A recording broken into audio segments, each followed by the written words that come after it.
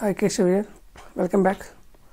So in previous video we saw how do we create mount point for ADLS and have the data loaded from CSV file that is there in ADLS into Databricks. Alright, and also we saw how do we transform the data by using Databricks.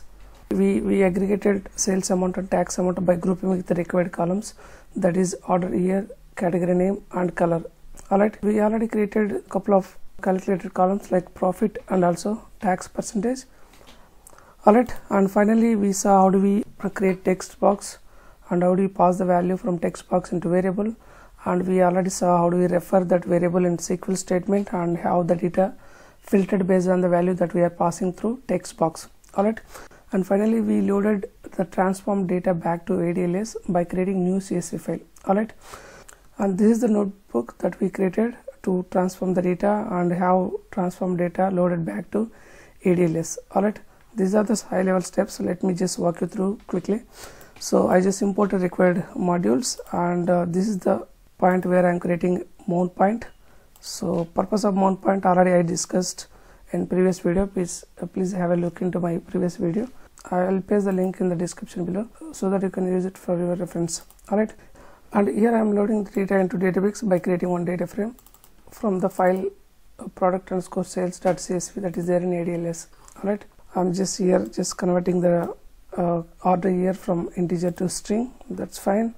And here I'm grouping the data based on the columns those I required in my final data set based on order year, category and column, and summing up the total sales amount and tax amount. Alright, so if you observe here, it's generic sum. So what it does, it will just group the data based on the given columns here under group by it will perform the aggregate, that is sum for all the numeric fields. Okay, so we got two numeric fields, that is sales amount and tax amount, and once those are aggregated, then column names will be created like this: sum of sales amount, sum of tax amount. In this step what I did, I just renamed those columns to original name, sum of sales to sales amount, sum of tax to tax amount. That's it. In this step I am creating couple of calculated columns, that is profit I am creating as sales amount minus tax amount, and I am just calculating tax percentage as well. Alright, that's it. Okay, then finally I am just creating one temporary view by loading from df2 that I created in previous step. In this step I am just creating one text box, so by using dbutils, and this text box is created on top. If you observe here, category is the text box, and whatever the value that I am passing through this text box, I am just catching into one variable called category. Finally in the select statement I am just referring this variable called category and filtering the data based on the value that we are passing through the text box. That's it. Alright, in the final step we are just writing back to ADLS by creating new CSV file, that is transform_product_sales.csv file. Alright, here I am just going for options like mode equal to overwrite. In case if the file exists with same name, I want to just overwrite that file. That's it. So these are high level steps those I am performing in this notebook.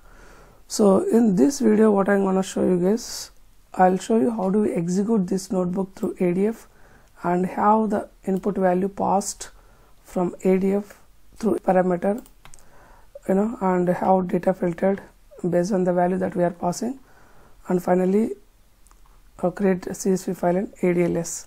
Alright, let's go ahead and create the pipeline for that. So before going ahead, I am just taking up this step because we already created mount point. If you try executing again, it will throw error saying that the mount point already exists. Alright, so from now onwards we no need to specify this complete connections. Mount point that we already created here, referenced here, that's it. We no need to create again. Alright, so that is the benefit of mount point. We no need to expose our account details to the world. So I'm just gonna take up this cell. That's it. So now let's go ahead and create a new pipeline. I already launched ADF. I'm gonna create new pipeline. So pipeline name, I'm gonna name it as execute Databricks. Alright, I'm gonna go to Databricks. Under Databricks we got activity called notebook. So it's pretty simple. If you want to just name it as Databricks, maybe you can say Databricks Notebook. Okay, let's go ahead and complete the settings under Azure Databricks. Just let's go ahead and create link service for our Databricks. I'm going to name it as ls_dbricks.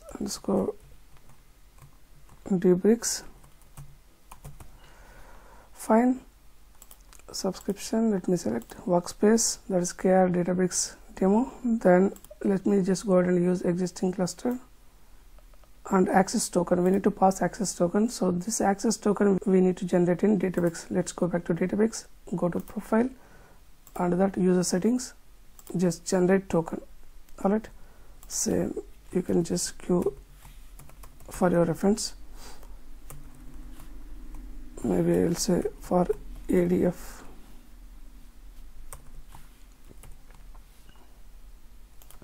Generate.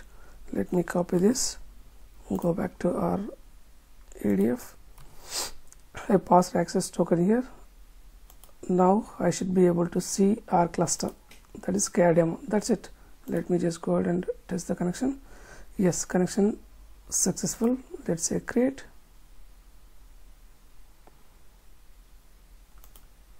That's it, it's been created. Now let's go to settings. Under settings, what we need to do, we need to browse our notebook. Go to users, under users, go to your account, under account, go to the notebook that we created, that is KR demo. Alright, fine. Now we can pass the parameters here. Let's go ahead and create new parameter. So before that, let me create one parameter at pipeline level. Okay, go to parameters, say new. I'm going to name it as category. For now I'm not passing any value, that's it. And let's go back to notebook again. Under this parameter section, let's go ahead and say new, name it as category. Okay, so this should be exactly the variable name that we created in our Databricks. Okay, so let's not do any mistake. Let's go ahead and copy from there. As you know that both variables and parameters, those are case sensitive. We need to refer them exactly how we created. Alright, so let me copy this category and go back to ADF. Fine, and the value here we need to get dynamically from the parameter that we created at pipeline level, that is category. Alright, fine, all done. Now what I'm going to do, I'm going to just say debug, that's it. Once I click on debug, it will ask you to pass the parameter value. So this time what I'm going to do, I'm going to just say clothing. So whatever the value we are passing here, that is category name. Okay, you need to make sure the exact value is passing, otherwise you might end up loading blank values. Okay, there won't be any data loaded. Fine, say okay. Now let's wait for a few seconds and to get this notebook executed.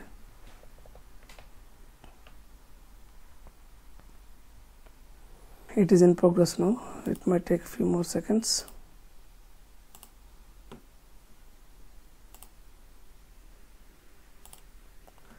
Once it is executed, we can directly go to ADLS and validate if data is loaded into CSV file or not. Alright, so first let me open that.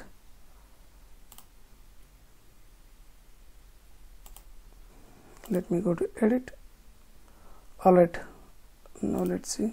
Yes, it is successfully completed, and also we could see data loaded for clothing. Alright, so now what I'm gonna do, I'm gonna just execute the pipeline again by passing different parameter value. Alright, say debug, and this time I'm gonna pass different category, that is caps. Alright, so I'm expecting data to be loaded for the category called caps.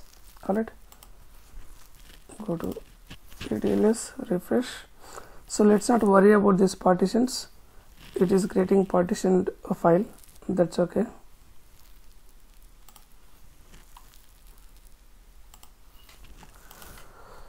Our notebook execution is in progress. Let's wait for a few more seconds.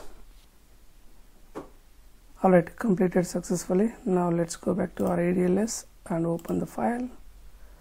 And this time I'm expecting data to be loaded for category name caps, right? So let's open it again. Alright, what happened? So let me refresh. Yep. Alright, see here data is loaded for caps category. Alright, so this is how you can execute Databricks Notebook in ADF and pass the value through the ADF parameters. Alright, so our notebook is dynamic now. What are the value we are passing through the pipeline? So for those category values, data will be loaded into CSV file in ADLS. Alright, I hope this is clear for you guys.